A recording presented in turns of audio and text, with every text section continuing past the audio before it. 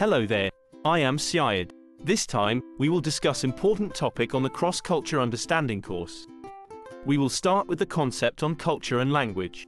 This concept is important for students who would learn wider concept on culture. As you can see, the world has 17 ethnic groups in the world by the end of the 20th century. The distribution of each ethnic is unique. In theory, Britta and Kearnier stated that culture, ethnicity, nationality and language can be overlapping categories. Therefore, we need to use these terms carefully in order to avoid misunderstanding. In essence, Britta and Kearnier also emphasize that we need to know that people often belong to more than one culture at the same time. It means that people have different roles in society, and within each role, there ought to be certain culture. By definition, Britta and Kearnier stated that every country has its own culture, so does each ethnic group. In addition, any identifiable group in a society has its own culture. In other words, the definition of culture cannot be seen solely in a simple way. The term culture can be understood in this way.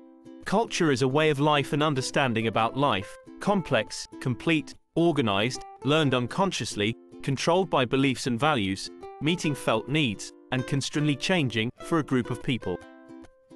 This is the example of cultural diversity in the world. These pictures show the diversity of dance in the world. Can you name one? Where does that dance come from?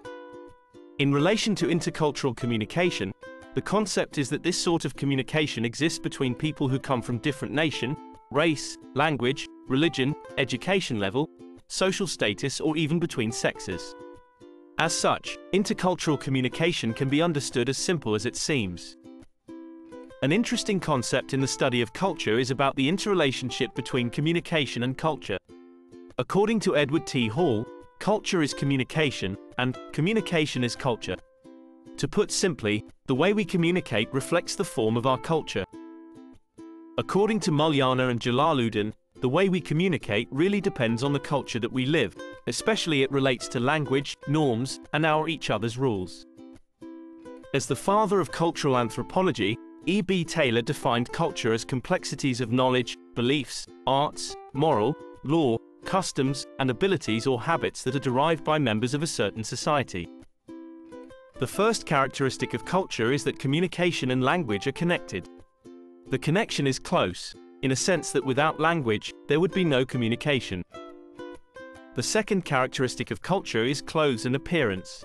Different culture always have different ways of wearing clothes. Certain appearance in one culture might not be translated well in another culture. Therefore, cross-culture understanding is essential in the world today. The purpose is to maintain a peaceful world. The third characteristic of culture is about foods and habit of eating. People in European continent, for example, have foods that have different ingredients and taste with people who live in Asian continent.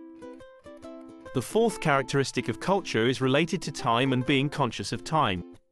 For example, people who live in certain areas of Mexico might not be as punctual as people who live in the North America. In Indonesia, people might see time as the important part of schedule of praying, especially for Muslims in the country. The fifth characteristic of culture is related to award and recognition. In the United States of America, for example, Michael Jackson is known as a famous singer. His name has been recognized as the king of pop. The next characteristic of culture is in the form of relationships. Family and friends are important for most people. However, in some countries, the process of work recruitment might involve closeness of family members, but that is not the case. In a more advanced country, work relationship is as important as any other type of relationship. Nevertheless, it should be seen as professional ties that have rights and obligations. The seventh characteristic of culture is about values and norms. Plagiarism is strictly forbidden in all university in the United States, for example. Calling someone for invalid purposes and for criminal action are indeed against the law. Meanwhile, in Indonesia, each community has a place called Pos Kamling. The purpose of this place is for security reasons. The eighth characteristic of culture is about the sense of self and space. Most people in the West are educated to love themselves, so they can avoid the feeling of sorrow. Bullying is also forbidden because it creates a deep sense of sadness for someone who is bullied. The mental process and learning process is the ninth characteristic of culture. It relates to education. One word in one culture, such as the word freedom, might be seen and interpreted differently in another culture.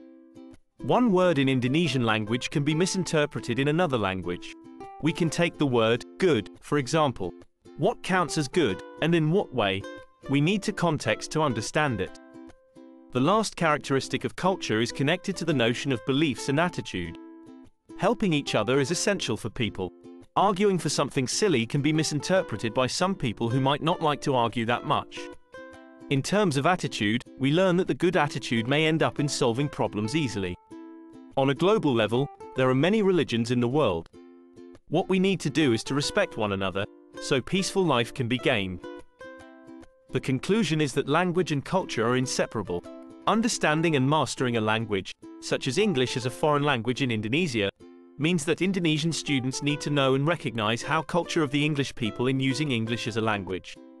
From the 10 characteristics of culture, we can determine how and in what particular ways we could recognize the culture or way of life of the English-speaking people. If you need to read further sources that I used in this video, please read the references. Until then, thank you for listening. Have a good day.